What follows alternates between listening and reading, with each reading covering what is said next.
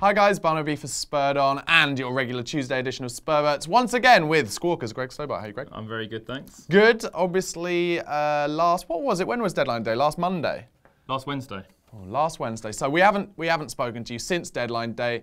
The big news, first thing to talk about after I go through the menu is as this. First, we will talk about Moussa Sissoko's signing. Second, we're going to talk about the Spurs players' performances for England. Then we're going to talk about who's going to play against Stoke. Now that we've got Sissoko, will it be him? Lamella's off playing for Argentina against Venezuela on Wednesday night. Will it be Eriksen or Son even, who seems to have decided to choose club over country this week.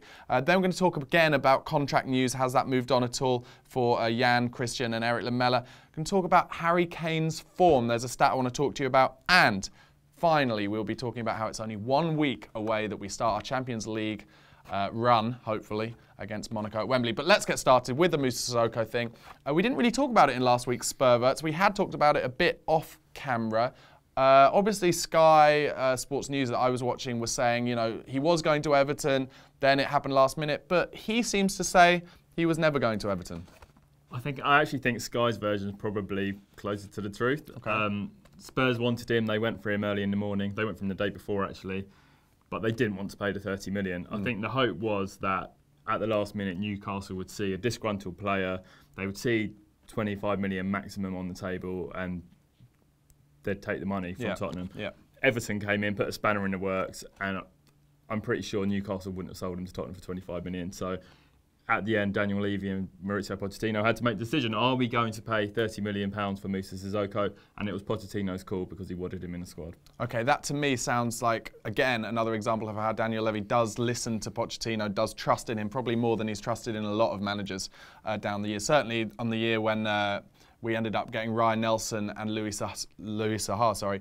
I know Harry wanted some bigger, better players, but Daniel wasn't really ready to push the boat out. So that's good news.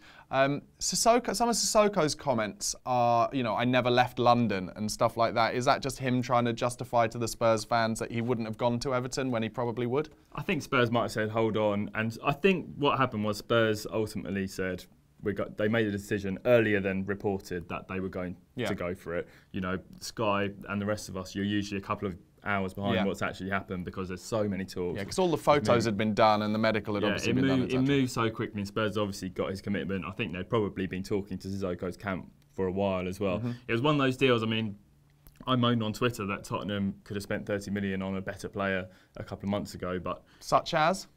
Mane? Sadio Mane would have been the one for me. I mean, even Batshuayi, I mean, he was one they wanted at the start of the window and they missed out on. I know Vincent Janssen looks like he's going to be a good signing, but waiting for the end for Sissoko makes a lot of sense because he's at a championship club, they were desperate to get rid, he's kicking up a fuss. 30 million is an awful lot of money, but I don't think Spurs would have signed Moussa Sissoko if the transfer window closed before the start of the season. And I think, like we talked about in previous episodes, the start of the season, you've been missing that runner.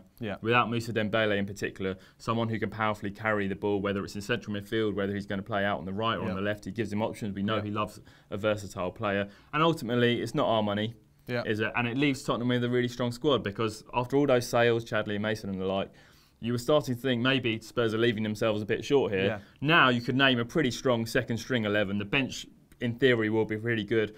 And there are players who would have thought their places were guaranteed last season, who can now be under pressure. And that includes Harry Kane and Christian Eriksen, who might have been untouchable a few months ago. No, I think that's a good point. And also, I don't know about how you guys have been dealing with it at home, but obviously on the day, a lot of Spurs fans, let's face it, on Twitter especially, were saying we don't want him. Like, we don't want him. Newcastle fans hate him. A lot of Newcastle fans saying, including the true Geordie, saying, you know, 30 million for him, it's an absolute, like the most amazing deal we've ever got in terms of selling a player. But for me, the way I justify it, I said it to you before, you know, you look that we got basically 41 million odd in for Chadley, Pritchard, Bentaleb's loan fee, and Mason, then to me it feels like you can risk spending 30 on Sissoko. And also Hugo Lloris, his national team captain, playing in goal behind him. You know, he can't really let up in training or on matches if he knows that, you know, Lloris will be going back to Deschamps all the time and saying, you know, if Sissoko doesn't want it, he'll be saying, well, don't pick him. Yeah, I think you made a couple of good points there. Firstly, in terms of the spend, I mean, net spend's a bit funny because you've got to factor in all the wages and that kind of stuff, but it's around £30 million, which sounds about right, especially when you've got the new stadium to build. Attitude-wise, we know what Pochettino is going to demand. If he doesn't do it, he's not going to play, is he? And he's been saying for years he wants to play in the Champions League. Newcastle, I know their fans think they pulled Tottenham's pants down and they're jumping for joy, but, you know, he wasn't the cause of all the problems at Newcastle, was he? No. He was potentially a symptom of it, and I think he's going to knuckle down now. He's 27 as well. Yeah. So you look at the other signings, Nkudu, Janssen, you give them a year, really, don't you? They come from foreign leagues. Sissoko's come from England. He's 27 years old. He costs £30 million. He'll know he's got to hit the ground running, and you're right. If we get the Sissoko that was playing for France at the Euros, that's a 25 to £30 million player. You get the player that was playing for Newcastle last year, well, he's not going to be anywhere near the team and he's going to ruin his career. No, that's absolutely right. And we should mention Nkudu finally got done. He seems like the happiest man in the history of the world to have signed for Tottenham Hotspur. He's good fun, isn't he? Yeah. And you like that. I always say to PR people, just let them express themselves, these footballers. It's so annoying when you get the mundane, we want to win the game quote. And some footballers are a bit boring and they just want to play FIFA and golf. But this guy's obviously got something about him. And I think fans will really connect to him. They already are. He's replying to fans on Twitter, doing all that kind of stuff. And you think about the players that fans really love in the past, people like Sandro or Van der Vaart. It's the heart on the sleeves, no filter kind of guys. And I think Spurs fans are going to love him. Let's hope he can do it on the pitch, huh? Yeah, let's hope so. And I'm interested. I wonder how long it'll take for Sissoko and Nkudu to get up to kind of Pochettino's match fitness levels. Because obviously, I don't know how many games in the Championship Sissoko actually played for Newcastle. None at all. And he was training, but he wasn't playing. So he's gonna have to have a pre-season, really. Yeah. Likewise, Nkudu's been training for a while, but on his own, he's not been involved in any pre-season friendlies or any of that. Likewise, Sissoko played at the Euros, should be fairly fit, but he's been training on his own away from the first team at Newcastle, which is why I don't expect either of them to start against Stoke at the weekend. Okay, interesting. All right, let's move on. Obviously, it's an international week, which inherently is mostly boring. But a lot of Spurs players did play. Danny Rose, Kyle Walker, Eric Dyer and Harry Kane started against Slovakia. What did you make overall? I thought the fullbacks firstly played very well. Yeah, I thought Danny Rose was excellent. One mistake, one bad mistake as well, could have cost them, but up and down. It looked like they were told to hold back a little bit more than at the Euros, where Kyle Walker in particular was bombing forward, but they were both very solid.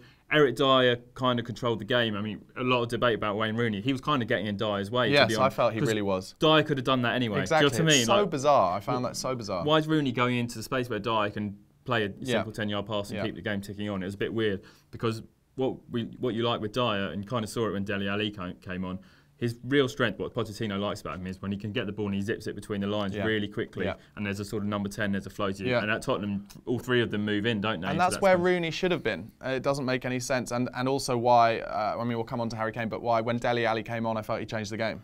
Oh, Dele Alli was excellent. I mean, technically he wasn't perfect. A couple of times dodgy first touch, but he was in the right places. He was getting the ball in the half turn. He was driving. He was running with the ball. He was trying to make things happen. A couple of really nice passes and touches. Certainly, he came on against 10 men. Let's not forget. That's and they would get tired. It's a great time to bring on a player like that. But he was where Wayne Rooney was supposed to be for the previous 70-odd minutes. And I think that's why you'd say now Dele Alli has to be a starter, which potentially means all five of them in the first 11. And the other thing I just want to say while I remember it is I was out in Germany, in Munich, when we, was it Munich? No, in Berlin, sorry, when England beat them in the last minute. Dyer scored the last minute header.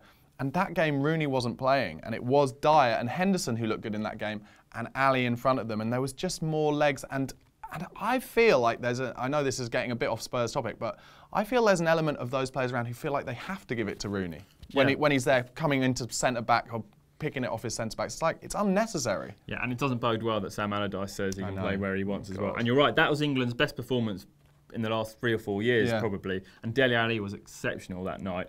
They had the pace, they had the power, they were all in the right spot, and Rooney just wandering around getting the ball off the centre-back does absolutely nothing. And we'll probably come on to this, it leaves Harry Kane really isolated. So let's go on to that. Obviously, Harry, we'll talk more about this stat that I've got later, but not always the quickest of starters in the season, but he did look incredibly isolated, and people are so quick to get on his back for some reason. It's like because he's, I don't know what it is, because he's been successful, people who aren't Spurs fans are desperate to see him like prove them right in a way. It's a weird one because he's always been a player who doesn't look like he should be that good, if it makes any sense at all. No, Do you know what does, I mean? I think that was kind of why Spurs fans loved him, because he just made the absolute most of what he's got. But he can't do anything if no one's making chances for him. And it's been the same for Tottenham at the start of the season as well. And he was poor. Yeah. He's been poor. I think his first touch is letting him down a little bit. He looks a little yard off the pace, maybe even a little bit too heavy. Okay. He looks a bit sluggish, I think. He can't really get away from defenders. But you know, with Harry Kane, we saw it last year. Yeah. As soon as the first one goes in, that's exactly right. he'll be fine. And you know, there was that chance in the first half of the England game where he completely miskicked the ball. Yeah. Air shot. You know, at the weekend he might slam that into the top corner, and then he's off and running, scoring a goal a game. But again. also, it just feels it feels to me more likely he needs one to go in off someone's arse. Do you know what I mean? Like the first goal he scored last season, which was against City at home. The free kick hit the bar, it came to him, and he didn't have enough time to think, oh, I'm going to miss this. So he half volleyed it and it went into the top corner. So let's hope that happens at Stoke away, which brings me on nicely to who are we going to pick in those three behind Harry, presumably, against Stoke. Eric Lamela, I think he's playing away in Venezuela and he's on playing Wednesday night. He's going to play as well. Okay. So by the time he gets back. Is that a new manager, new Argentinian manager? Fancies him? Apparently they don't like him. He's playing instead of Messi. What? Messi's having a rest, I think.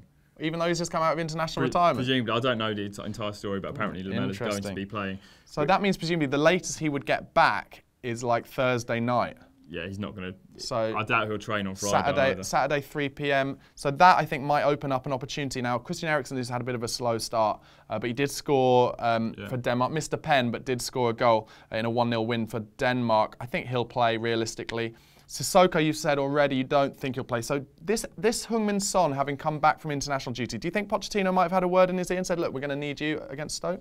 I think he would have made that decision himself anyway. It was pretty disappointing that he had to go. You can understand why he went to the Olympics, but you felt like it would be a big year with a pre-season for him. He started to show some signs last season, scored in the Chelsea game, for example. He's a great finisher, I have to say. And they've got high hopes for him, and he was started slowly. And you kind of, a bit like we were saying about Nkudu earlier, you give them a year, really. He's had a year to settle in now, and now it's a really big time for him. Fair play, didn't play. I mean, they were playing Syria, so he probably didn't fancy it too much anyway. But you know, I think he'll start. He's been involved. He was on the bench for the Liverpool game, but apparently he was too tired to play. And emotional. He was very emotional after the Olympics. Did you hear Poch talking about that? He cried for a day, his agent said as well. Yeah, so bless him. He's such a nice boy. I think it's a good opportunity for him. He's a good character as well. Yeah, he is, I think he's been on the training ground for a week or so now. You would imagine that he'll come straight in for Lamela, for like, and show what he's got. All right, great. Let's move on to contract news again. A few little whisperings on social about us now after deadline day trying to tie these up. Talking about Jan Vertonghen, obviously Eriksen and Lamela. Does that sound about right to you? And Harry Kane as well. Yeah, so talks of him getting a new 120,000, something like that, to become the top earner? Yeah, 100,000. So Pochettino's been saying, it's not a secret, he's been saying every press conference when I go, after transfer window shuts, we're going to look to tie them all down. At the moment, we're really busy, we're preoccupied, but as soon as the transfer window shuts, we'll get them all done. Didn't Harry sign like 3 new deals last year? Yeah, he did, but the guy earns £35,000 a week. Still now? Yeah, so he deserves a big contract. And you know, Sissoko's coming in on 75,000, so time to pay him what he deserves to earn. Okay. I don't think they're worried about any of them. Obviously, the Eriksen one is the one you want to tie down the most because his value's starting to depreciate now because he's going into the last 2 years of his contract. So I think that's one they'll try and get done as a priority. I haven't really heard much about it. Last I heard, they're not really worried. They're pretty confident they'd all get tied up. And these things take time. They've been negotiating with all of them for a year or so. I don't think there's any rush. Okay, and so I know from back in the days, I think of Ledley and stuff, that there are certain players who have deals where they have to match, their deal has to match the top earner at the club. Who has that? Does Hugo have that, for instance, or does Daniel just refuse to do that at the moment? No one has that. Interesting. I wonder if anyone will, when any of them will ask for that. Okay, we're going to go back onto Harry Kane's form a little bit now. This stat that I'm talking about is that he has never ever scored a league goal before the 26th of September, and of course he's been, his top goal scorer last year, and he scored 30 goals the year before. Be good for him to get an early one this time against Stoke, wouldn't it? Get him started. Yeah, I mean, we've only got 2 years to work on with that one, and last year was very slow. But on loan at places, he'd never done it either. Really? Well, I believe so. That's quite interesting. You're right. You said earlier he's a slow starter, and he does look off the pace. It's a weird one because once he gets going, the workload... It's like the weight lifts off his shoulders, and he does look a lot fitter all of a sudden. He works harder. And it's like... The adrenaline comes or whatever, In both the last 2 seasons, he's still got through an enormous workload as well. You know, last year he was the only striker. He played every bloody game. Yeah. And he'd been at the under-21s in the summer as well. Exactly. So it's not like physically he can't handle it at all. I fancy him to score at the weekend, to be honest. Like you said, he just needs to slam. He needs to either moment on magic or scramble one in off the line, and then he'll get going. And remember last year, the Bournemouth scored a hat-trick as well. Yeah, I was at that game. It was magic. Once he scored against City, he scored against Bournemouth, and then he's off. Yeah, and he scored an absolute rasper at Stoke back end of last season. Yeah. That first one, bent just like the Arsenal one, bent into the far corner. One thing I'd say about Harry Kane as well, at least there's another option now. Yeah. There's another option. It's true. Janssen looks sharp. I like it. I like his movement. He looks like he's more likely to have a goal in him at the moment, to be honest, than Harry Kane. And I think Kane will start at the weekend, but it's a really good option to say, look, take him out the firing line. It's a weird one for Pochettino as a manager. Could he do it? Could he potentially do it on Saturday, knowing that we've got Monaco home on Wednesday? Well, that's part of having a strong squad, isn't it? That's what he's been saying. It's not just about putting players under pressure for their place in the first team. It's also being able to rotate the squad, because we saw him do it only really with the fullbacks last year. But now he can do it with the striker. He can do it with the wide men or the central midfielders even.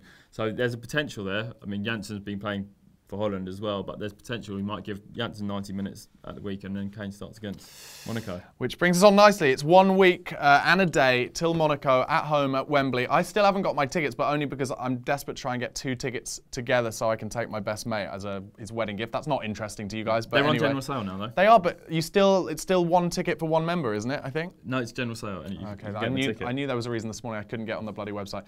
Have you got your ticket? How do you feel about it? Will Wembley affect us in that it'll allow Monaco to be more motivated to come and play, and will we struggle there, dare I say it, in the same way Woolwich did when they played there about 15 years ago in their Champions League group? Yeah, I'll be in the press box actually.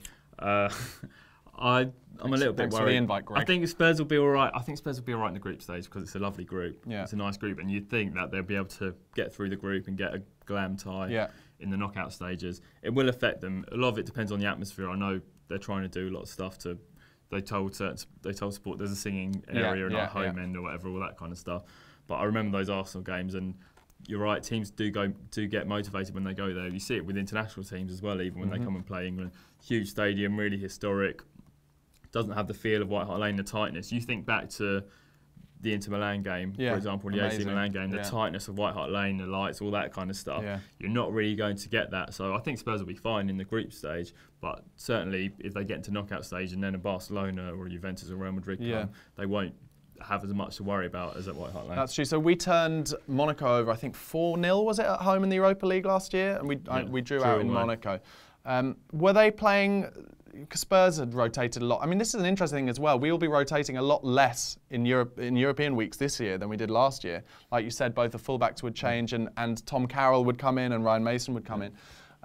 But were Monaco playing a second string as well? Have they improved a lot since then? It certainly looks like they've improved. They beat Paris Saint-Germain the other week. And you assume PSG will run away with the French title by 20 points every year. So if they're beating them, they must have a pretty decent side. I did see David Luiz's tackle in that game for the penalty though, and it was shocking, wasn't it? Unbelievable. They've got a couple of good players. Falcao's playing again.